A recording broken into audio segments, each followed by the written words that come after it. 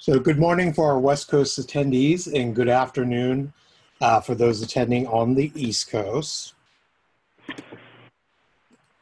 Welcome to the second Transformational Speaker Series webinar.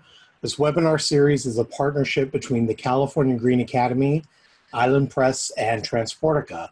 The series is a monthly webinar addressing transformational ideas and innovations in transportation design and delivery. For more information, you can visit www.calgreenacademy.org/transformational. Today's speaker is Professor Karen Firehock of the University of Virginia's School of Architecture.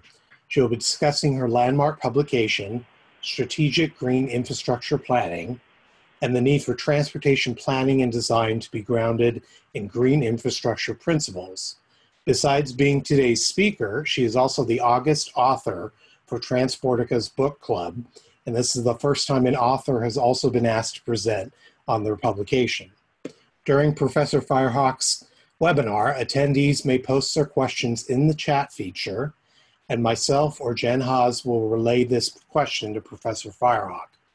If you are joining us via telephone, you can send your inquiry to our Twitter handle @transforming and then the letters TCA, or via email at transformational@calgreenacademy.org. Again, that email address is transformational@calgreenacademy.org.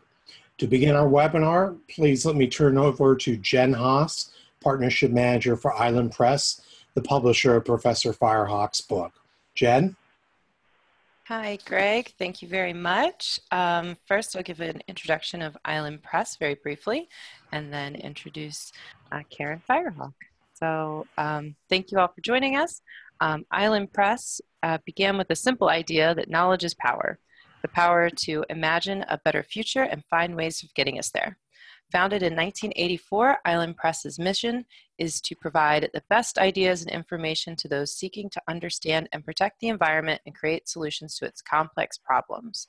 Island Press elevates voices of change, shines a spotlight on crucial issues, and focuses attention on sustainable solutions. Our programs and partnerships bring our authors and their views into a conversation with people who can trigger change on the ground and keep it moving forward. And today, our speaker is Professor Karen Firehock. Ms. Firehock is an environmental planner with more than 26 years of experience in natural resource management. She's the director and co-founder of the Green Infrastructure Center and oversees green infrastructure planning and research projects. Since 1999, she has served on the adjunct faculty at the University of Virginia and teaches graduate courses in green infrastructure planning, watershed planning, and stormwater management, and global health and environmental ordinances and fundraising. She has authored numerous handbooks, such as A Local Government's Guide to Stream Corridor Protection and Collaboration, a guide for environmental advocates, as well as guides for wetland conservation and watershed planning. She has won local, state, and national awards for her work, such as the National Greenways Award for her river and wetland conservation and the Virginia River Conservationist of the Year Award. She and her graduate students also won the award of Design Professionals of the Year for the Charlottesville Comprehensive Plan's Environmental Sustainability Chapter in 2007, created as part of the PLAC Place 550, Green Cities, Green Lands class. Students in her watershed planning class also won an award for the Virginia Planning Association. Ms. Firehock is active in community planning issues. She has served as chair of the Charlottesville Planning Commission and served on numerous environmental committees at the local, state, and national levels. Thank you for joining us today, Ms. Firehock. Please begin. Thanks very much, and it's great to be with everyone virtually. So I'll just begin by noting the cover slide shows you several different forms of transportation. People are moving through the landscape on pathways, there are roads, and then there's another form of transportation, which is how wildlife moves through the landscape. So today we're going to talk broadly about different ways of movement and ways that transportation planners can also help facilitate that. I'm going to define green infrastructure so that we all can get on the same page and talk about some of the nuances and definition. I'm going to talk about mapping green infrastructure in rural and urban environments. So I'm going to do a very broad rural example and then a very urban example. So if you're rural or urban, there'll be something for you. And then I'm going to just go over some examples. So as was stated, I run the Green Infrastructure Center, and I wanted to give a quick overview of how that began. I actually was teaching a planning class in 2006 using that idea of green infrastructure as a way to help local governments understand that nature is part of our infrastructure and needs to be planned for. And the project was so successful that I tried to think, well, how can I do this class every year? And I realized that I might be long dead by the time I got as much work done as I wanted to. And so I formed a nonprofit called the Green Infrastructure Center to help facilitate that work. I still engage students in my projects, but by forming a center, I also have a host of other environmental professionals that we work with. So we work across the U.S. and we build landscape models. We teach courses and workshops. We do research into new methods, and I'll tell you about a couple of projects going on as part of this webinar. And we also help create community plans at the local level, so working very much at the grassroots level with cities and towns and counties. And if you want to learn more about our work, you can go online later to gicinc.org, where we always post our materials for free.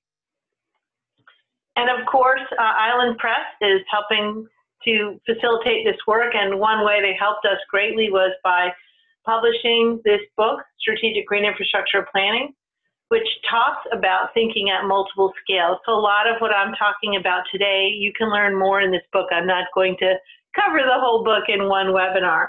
But the webinar will allow me to show you some visual images that are difficult to show in a print medium. And so I think that's why it kind of makes sense to have both the book as well as the webinar experience. And I've also posted here a discount that you can get for the book if you're listening to this webinar. So a quick case example, just to give you a flavor of the scale of our work. In urban landscapes, here's an example of Somerville, South Carolina, a bedroom community of Charleston. And they were actually used to be a place to go and experience nature away from the city. And now, of course, it's many people's homes, and they're trying to bring that nature back and to restore their urban forests in the context of their history and culture. Hot Springs, Arkansas, a city nestled inside of a national park, and it looks beautiful in the photo we took from above, but they also have issues with transportation planning, blight, access, movement, and so we created a plan for them to help regreen their roads. And they've also taken a number of their parking lots that they didn't need and turned them into parks. Jersey City, New Jersey, I threw that in because it's an example of one of our projects in a super dense urban environment suffering from damages from Hurricane Sandy. So we worked with them to help develop tree canopy goals for the city. And Richmond, Virginia, which is a post-industrial city with lots of empty warehouses, and we helped them to figure out how they could reconnect and regreen the city. And that picture is a picture of us building an arboretum that we designed for the Veterans Hospital. So just to get into definitions, infrastructure, what's in a name? Well, all of us know generally what gray infrastructure is: roads, power lines, pipelines, facilities, all of the things that we need for civil society. So green infrastructure is taking off on that notion by reminding us that just as we plan for gray infrastructure on the left side of the screen, we also need to plan for green infrastructure on the right. So on the right side, we're showing that same image, but we've added the land cover, which is the tree canopy, the water, the wetlands, all of the natural elements that are also vital to keeping that city livable, healthy, and vibrant. One way to think of it, green infrastructure, is to think of it as our natural assets. And just as any city would know what's in its portfolio in terms of land that it owns and manages, facilities that it owns and manages, their worth, their condition. We also need to know the condition of the natural assets that our communities have, whether it's agricultural soils, forests, beautiful views, water, meadows. All of these different habitats are also part of our infrastructure because they're providing clean air, clean water, recreation, and habitat for us humans as well. These resources also support culture and history. So on the bottom left, there's a scenic road. That wouldn't be a scenic road, of course, without the scenery. Thinking about Civil War battlefields here in the east, thinking about wineries and the views that they depend on. And so all of these cultural and historic things are also supported by the landscape in which they sit. So we very much map those and buffer those and include them in our analysis of the sort of natural cultural components of a community. The term green infrastructure actually originated in the state of Florida. A long time ago, 1994, the Florida Greenways Commission was working on a report and they were trying to explain to their governor that nature is part of our infrastructure. And so nature and infrastructure come together in places like the Everglades, the river of grass that filters and flows so much of the landscape of Florida, the forests of the Western Panhandle, Lake Okeechobee, and the many marshes, wetlands, and bays and other habitats of the state.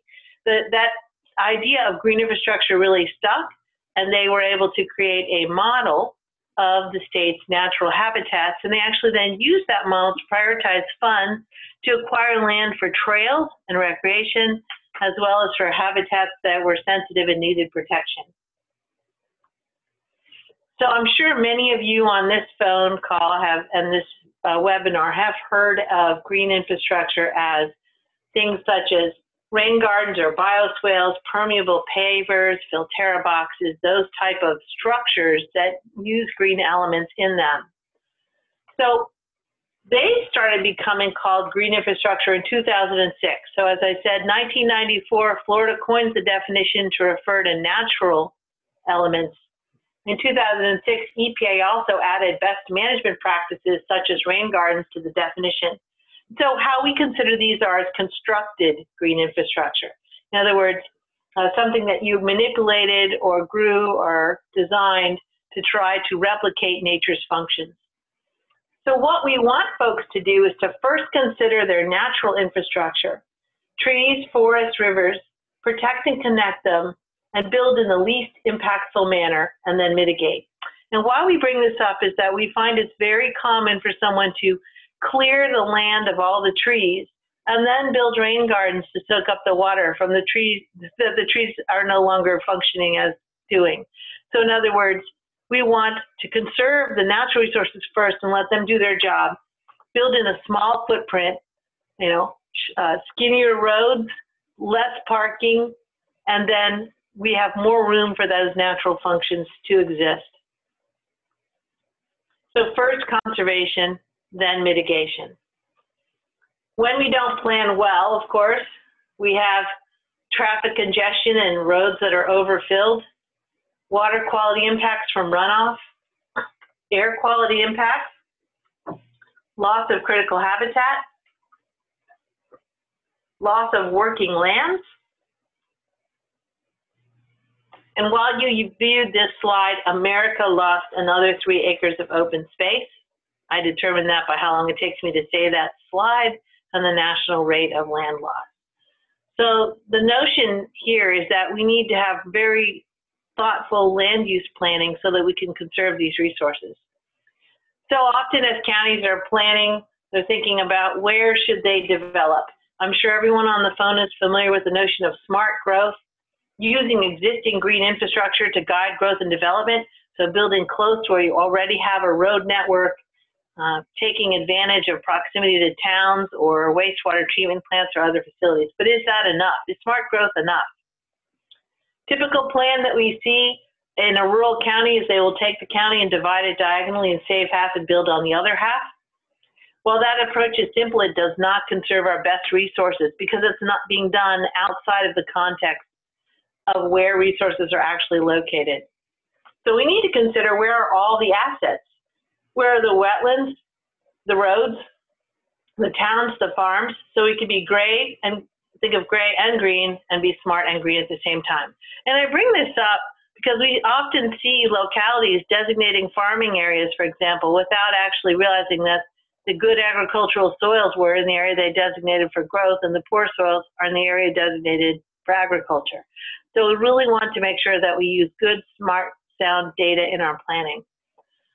And the other problem that we observe is that a lot of times people want to conserve green, and that's a good thing, but they don't think outside their parcel boundary. And so we see a lot of green developments where they have green in the development, but it connects to nothing. And so here's an example of 3 subdivisions where each connected some green space, or actually protected some green space, but it doesn't connect. We can keep that space connected, but we have to think at a larger scale.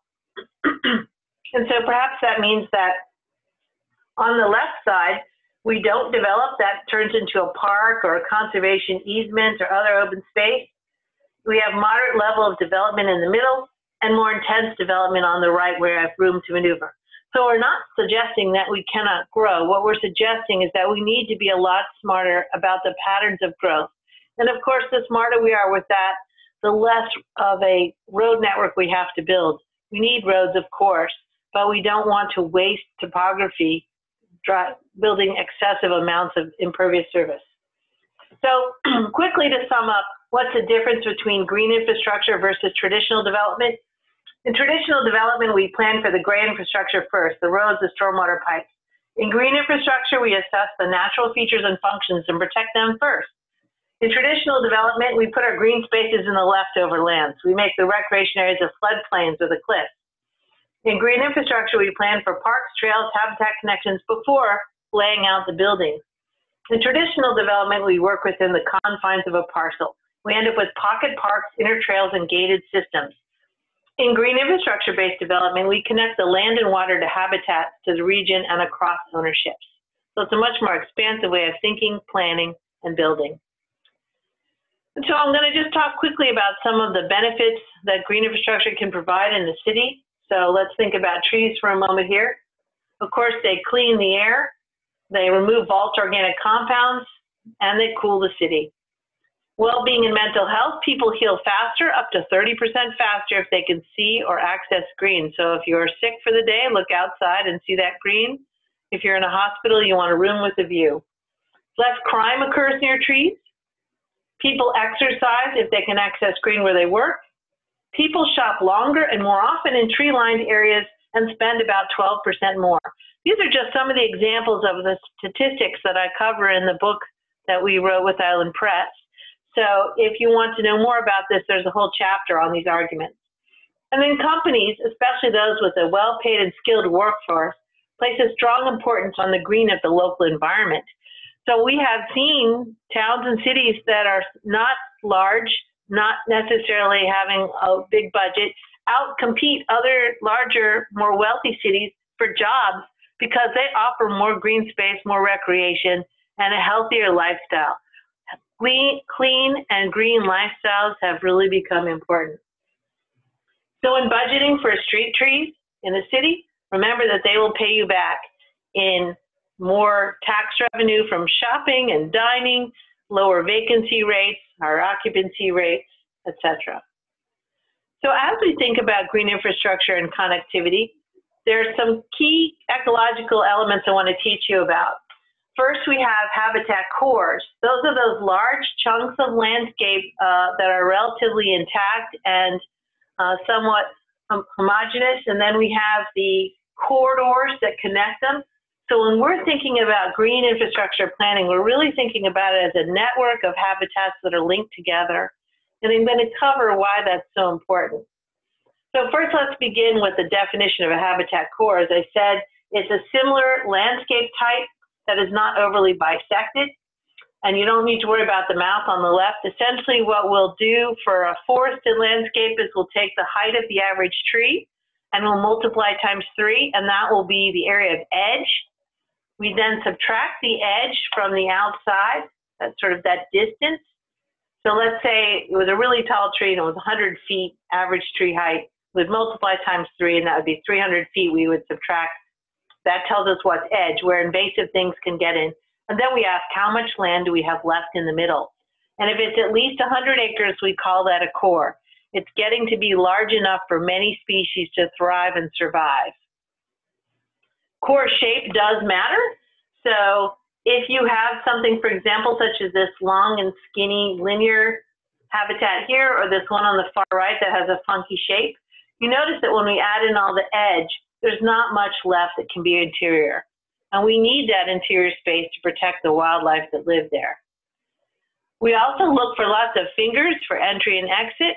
So if you've ever done safety planning, you need to have more than one entry and exit.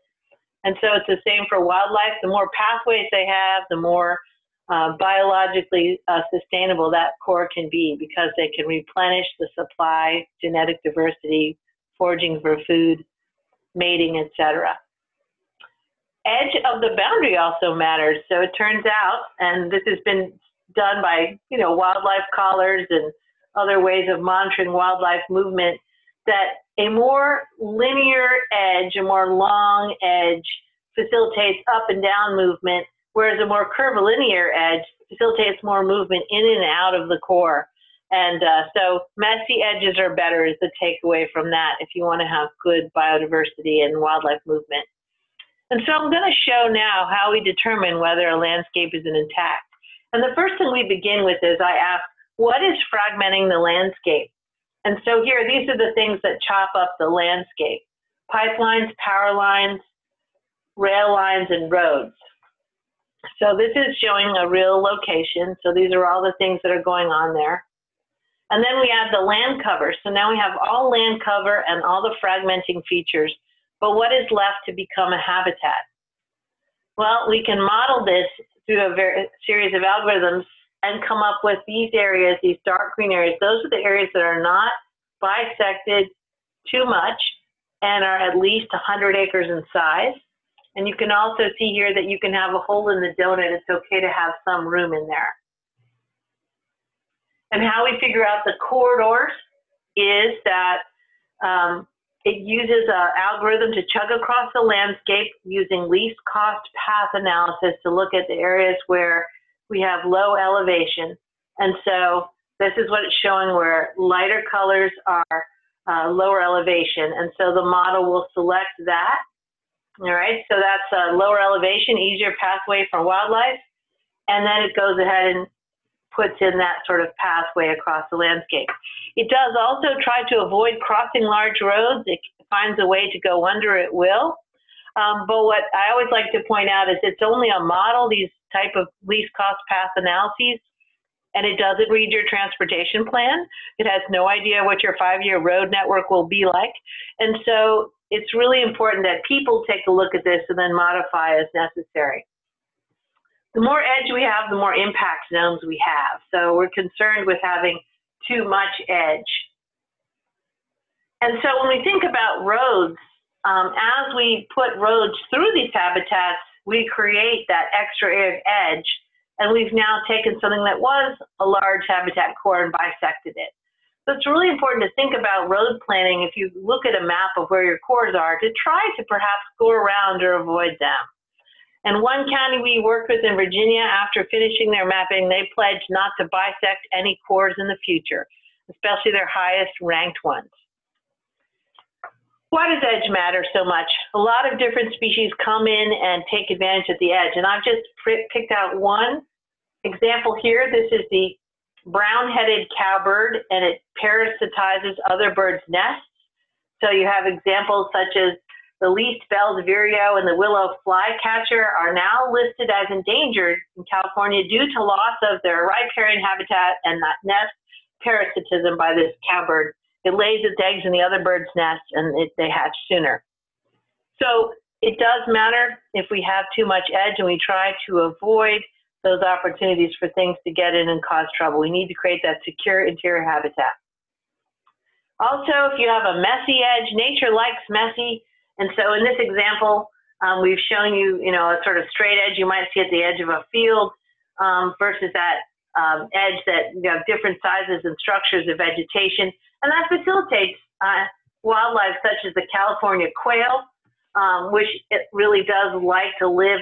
It will go out in the field, but it really likes that forest edge habitat. It's a sort of preference for that. So the more of this type of messy edge you can create, the more habitat you can create for quail and other birds. Corridors across the landscape, of course, are not uniform. Wildlife are using them to move. 300 meters wide is a sort of good minimum width, so it gives about 100 meters in the middle for wildlife to have safe passage. Who uses the corridors? Well, wildlife, birds, plants, pollinators, and people.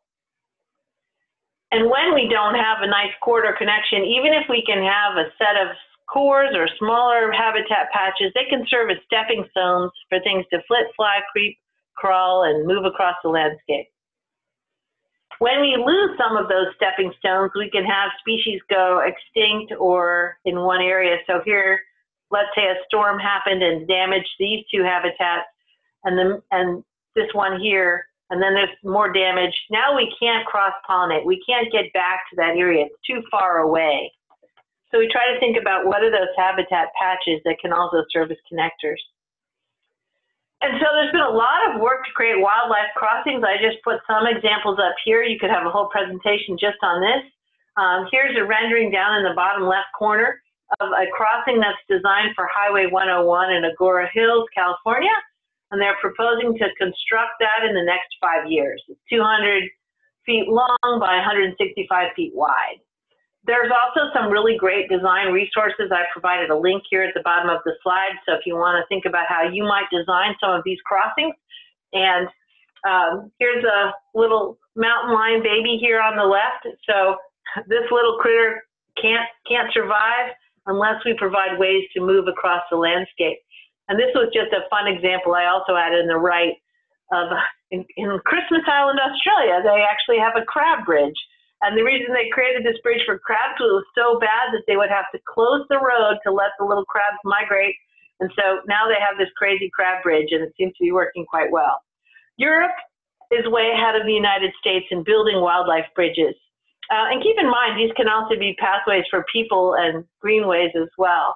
But something that the U.S. is doing a lot of research in, and there's a lot of opportunity and hope for recreating some of those pathways we've lost through highway construction. And of course, you can have tunnels. Wildlife tunnels work well as also.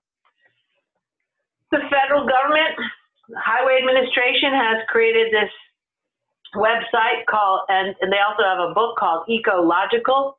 And so that is a wonderful tool that you can also take advantage of. They also have grant funding available to help you if you are interested in learning how to design ecologically sensitive highways. So I'm going to move now and just to some examples so that we can focus on how this works in the real world. So I'm going to take you quickly to South Carolina. That's one of the many states we've built a habitat model for, and I'm going to zoom into Berkeley County, South Carolina, just outside of Charleston, a rapidly growing community. So how do we look at habitat and connectivity? Well, first we're going to use the land cover to determine the cores, but we're also going to add other data to that. We're going to look at topographic relief, which provides more biodiversity, the area of surface water. We're going to look at things that fragment it. We're going to look at depth to the interior, to the middle, the species diversity. We're going to look at other data for whether they're rare, threatened, and endangered species, and look at how water rich it is, because that also affects the habitat quality as well as the biodiversity that it can support. And so once you create these databases, then it becomes really easy to figure out what's going on by using the eye tool in GIS to click on the core and learn a lot of the statistics about why that one is important. And so this is how we prioritize, because making a map is one thing, but you can't save everything. All of us have to prioritize, especially if you're doing transportation planning and you're trying to figure out where to put that road. So if we just said we have to save all of that, it wouldn't be practical. So what is the best? So let's begin with the highest ranked. We'll just pull out the top 2 ranked cores that meet most of our environmental values. Then we'll add in those adjacent cores to buffer them. Then we'll ask if they're adjacent to a stream or lake to protect water quality. Then we'll ask if they're already protected by conservation easements, so we might as well add them into the network. And then we'll ask if they're a key connector. Do they form a link between two or more other cores? And then we'll think about riparian vegetation and supporting that. Then we'll look at risk, because having a map isn't good enough unless you ask what could be damaged. And so we look at, well, what's under easement? That's protected, okay, good. We'll look at wildlife management areas. Those are relatively protected. Then we'll look at U.S. Forest Service land. In this county, they own a big chunk. That's a large, large forest. And active forestry land. And then we did actually meet with the forestry companies to find out if they plan to continue to log it or whether they were going to convert it to subdivision. And then we can look at special risk factors such as impaired waters or risk from fire. So bringing fire into the equation is important because it may be that those places that you want to protect are also good to protect because they have high fire risk, and so they're not so safe for people to be living there in the first place. And then we look at development pressures. And so, of course, distance to major roads is a major growth driver. So we look at that and other things. So we'll walk that through. So we just buffer the roads. The redder the color, the higher the risk. So the closer you are to the road, the more likely that land would develop. Then we look at the growth areas. What is already proposed for growth? Then we look at existing cities and towns, which also might be growth drivers. Existing development. So where has development already occurred? What is already zoned for residential development? What is zoned for planned unit development? And then where are all the parcels that are small? Smaller the parcel, the more likely it is to develop. So you have to define small for your area. It might be different for Montana than it would be for, say, Massachusetts. Okay. And then we put that all together, and this gives us our risk map, sort of a heat map showing you the more yellow, orange, or red the colors, the more at risk those areas are. And that helps tell us where to focus our efforts. And then we can take out the conservation areas as not being at risk.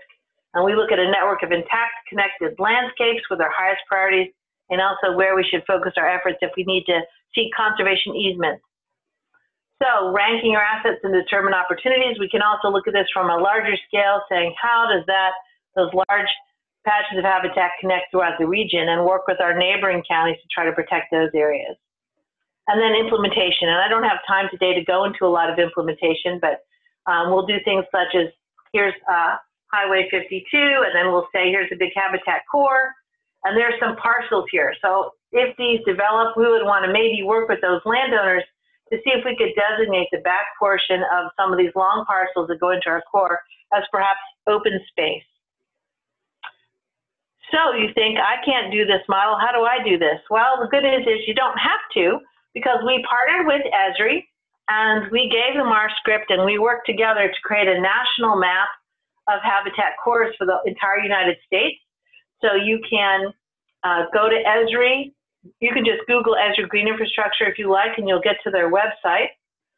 And then you can actually type in your watershed or your county or an address, and it will take you to your area. So I picked an area in California, and then you can see some of the statistics it generates, how it compares to other areas. And then if you have GIS skills, you can also download the data for your state or your county and go to town. That's where you then add in your local data, such as your transportation plan. It's already been analyzed for whether things are being fragmented, but you'll add in your local data, known endangered species. Let's say you're working on a greenway plan. Anything that's important to you, that's where you can work to prioritize it. And you can use the steps that we list in the Strategic Green Infrastructure Planning book to make your plan. So if we're in an urban landscape, I'm going to switch now to an urban landscape because it's a different kettle of fish, if you will. We don't have big 100-acre habitat cores usually in the middle of cities, so we have to think about trees and woodlots, habitat patches, streams and wetlands, smaller parks, but we can still connect to larger networks. And we're going to think about transportation, also defined as trails. And so this is an example of Lynchburg, Virginia, near us, where they have bikes that you can just check out and ride for free. And a lot of people use their trail network to commute to work. So canopy is a key thing to analyze at the urban scale. And so what we have to do is take satellite imagery. And again, if you are interested, we do get the free information from the National Agricultural Imagery Project. And we then classify that imagery so that we can know what is a tree, what is a wetland, what's a building. We classify the land cover, and that tells us what we have and where it's at.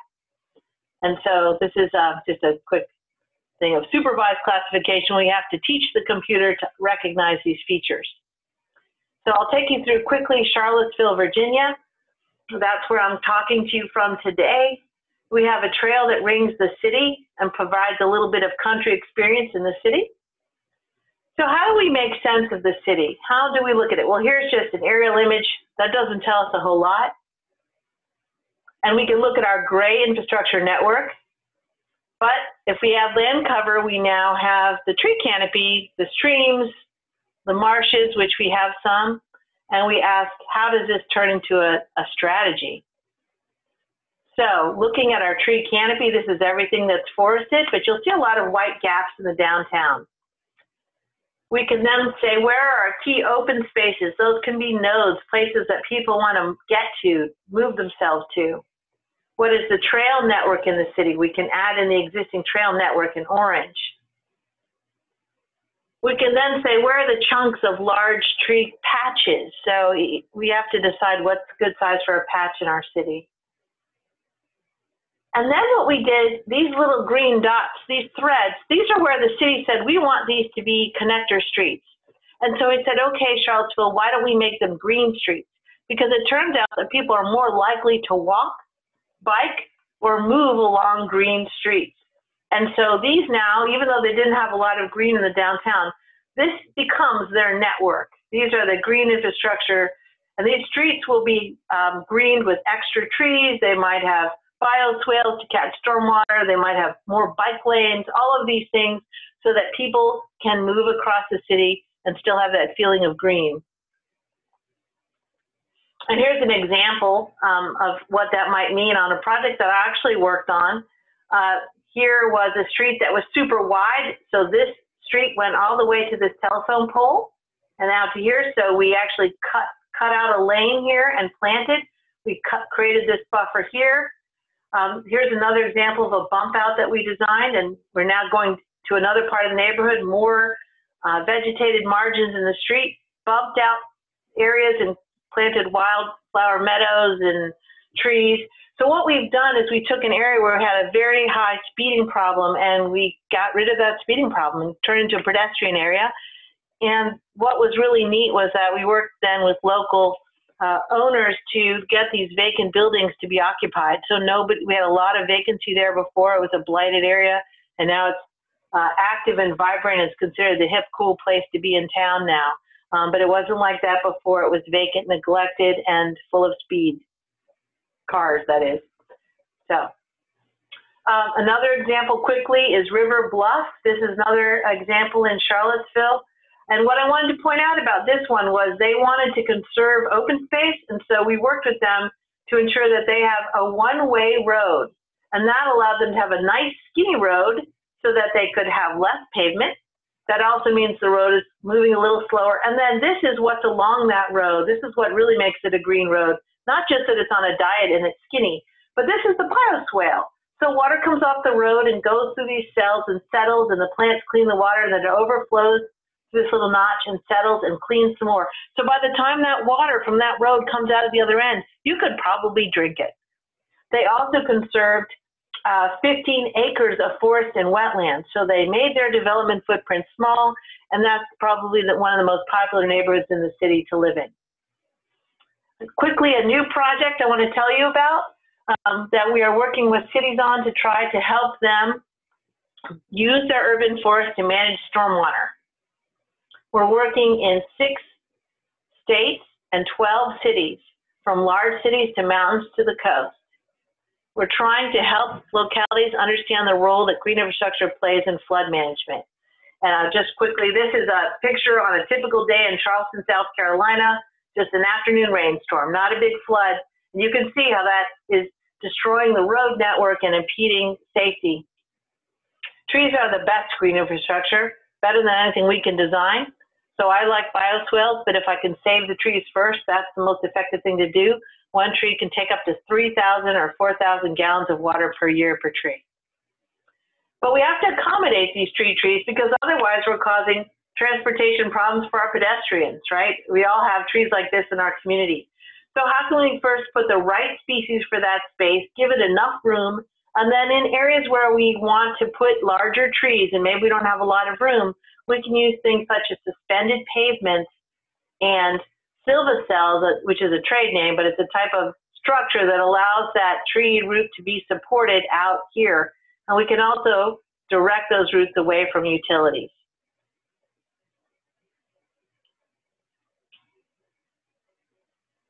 Okay, so mapping urban canopy. As we do this work, we actually get down to the 1 meter scale and we ask, is the tree over a lawn, a parking lot? Is it a street tree or is it in the natural forest?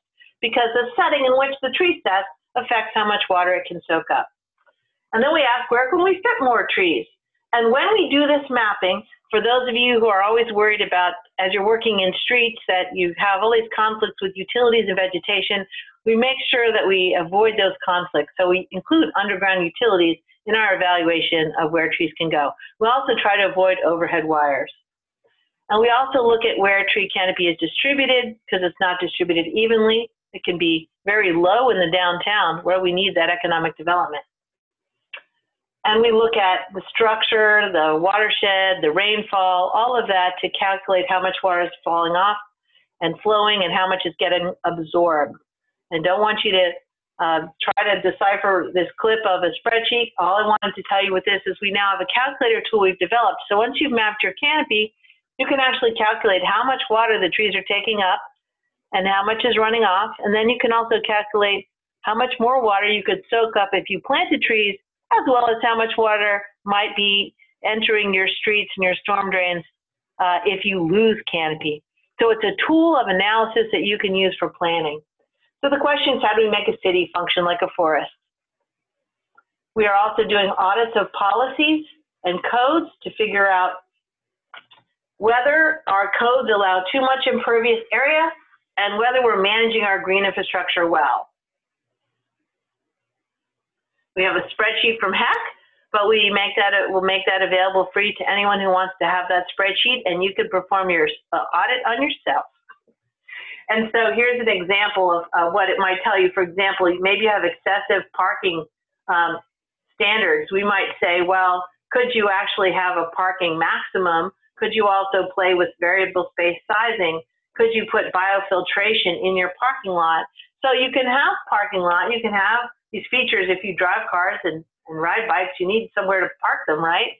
But can we make that area a green space? And as I said, in the city of Hot Springs, they've actually realized some of their parking lots they didn't need, and they turned them into urban parks. So, of course, avoid that, have accommodation. So in conclusion, we hope everyone will realize the importance of mapping the most important habitats and assets first. Then plan for roads to avoid them and enjoy them. Consider ways to reduce pavement. Shrink your footprints. Could that be a one-way road? Could it be narrower? Could you use that right-of-way to put a bioswale? Reduce the amount of parking. Keep cities cooler and save money. Map and then plan to plant trees in cities to add shade, clean the air, improve the economy, and calm traffic. And I didn't really talk a lot about this, but trees calm traffic by creating visual stimuli that cause people to drive more slowly. They're more effective than putting up lots of stop signs. And lastly, be a multimodal planner. Transportation is for everyone, so we want to move people, animals, and pollinators in creative ways. So with that, I'll end. That's the Angel Oak in Charleston, South Carolina. It's many hundreds of years old. It's kind of become a sacred site. I'll see if anyone has any questions. Well, Professor Firehock, thank you so much. This has been greatly appreciated. A lot of good information. I have two quick questions. So you mentioned the term green infrastructure came from Florida, as well as you mentioned smart growth. And Andros Duaney, the author of the Smart Growth Manual, is actually a planner from Florida. So I'm just curious, has Florida been a leader in green infrastructure practices?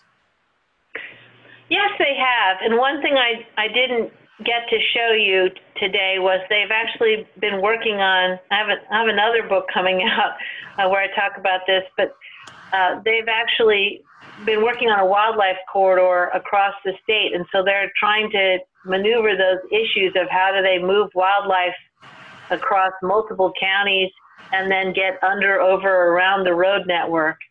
And so they've got a wildlife map, and they've been doing all these hikes and charrettes and workshops trying to figure out how to bridge those gaps, literally. And so one of the challenges I would say that Florida has is that their government keeps changing. And so fortunately, we have the university there to support the Green Network and do the work. So as administrations change from one party to another, they've been able to sustain their work. And so I guess that's a good plug for universities, why it's so important to have the private sector involved in the work, not just the government. So one last question for me as well. We haven't received any inquiries at this point, but you mentioned about the Federal Highway Administration putting out a publication of this nature, and it seems as though US DOT has also put out some information for this, which is good that at the federal level this has been promulgated. But I'm just curious, what do you think will probably be the breaking point for the transportation planning profession to realize, okay, green infrastructure planning and design really needs to be the future? I think that a lot of that leadership is going to come from local people. It really needs to be something that the community explains. We need to protect this resource. This resource is important to us. We had this issue here in Charlottesville area where our reservoir was threatened by a highway that was going to go right over our drinking water supply. And it took a lot of concerted effort for the community to say, no, drinking water is more important to us. And why don't we go do some retrofits on our main road to create underpasses and make that road work better rather than putting at risk water supply for more than 100,000 people. So I think it's that having those maps and having that ready, not waiting for the 5-year transportation plan to come out, but actually going ahead and pull down your ESRI map now and start looking at that, and then bringing that into the conversation about where future roads might go. And also think creatively, of course, about how to move people. Sometimes we realized a road wasn't necessary when we looked at other transportation options, such as, trains, bike lanes, carpools, all of those other ways. Also smart planning, as we talked about, smart growth, allowing people to telecommute or building things closer to where people live so that we don't have to spend so much time moving them around. Was there any other questions at this point from any attendees? Okay, seeing none, again, I want to thank you so much for your presentation today. Incredibly informative and very important. Jen, did you have anything you wanted to add? Thank you. I learned a lot, and Island Press is very grateful for the work that you've done, Professor Firehock. So thank you, and please go grab her book. All right, thank you. And this information, the webinar and the PowerPoints will be uploaded to our website soon, and we'll send that out as well for other individuals to access it. So again, Professor Firehock, thank you so much. We appreciate that. And we do note that this is your publication, landmark publication, the Strategic Green Infrastructure Planning is our book choice for Transportica's book club. And also, if you were to go online to Island's website, there is a 40% discount available if you purchase it using the word multiscale. Yep, so again, that's for you guys. We appreciate this. Thank you again. All right, everyone get outside and go hug a tree. We're doing that right now. Excellent. It's good for your health. Cheers. Okay. All right. Thank you again. Have a wonderful day. You too. Bye.